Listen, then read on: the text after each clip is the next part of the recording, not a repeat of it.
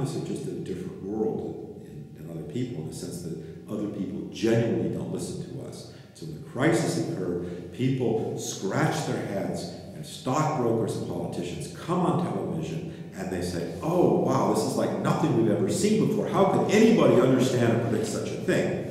The only problem is, of course, economists have been predicting it for decades. We've seen dozens and dozens of similar episodes.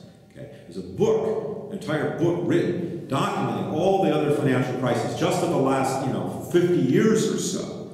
The crisis in Chile, there were crises in Sweden, there was crisis in Japan. Over and over and over again, we see these kinds of crises. So these crises aren't new, and they're not unexpected. The timing is unexpected, but the presence of them is not unexpected, and it didn't come as a shock to economists.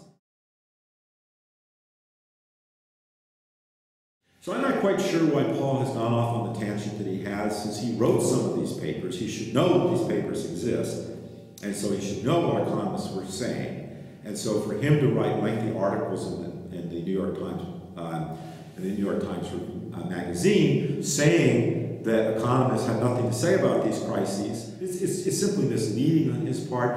I have to imagine intentionally misleading. The reasons for this I don't entirely understand, perhaps because he wants to discredit the economics profession in order to be able to push through a wish list of projects and expenditures under the name of a fiscal stimulus, which isn't what it was. It's hard to know what's going on in Paul Krugman's mind. I don't have to pretend that I know. And my goal is to keep the price low, have a low price, so that lots of you will get the book and read it, right? So I hope some of you are willing to pay $2.99 to buy the book on Amazon. And those of you that aren't, I hope you're willing to get it for free, because it's available for free as well.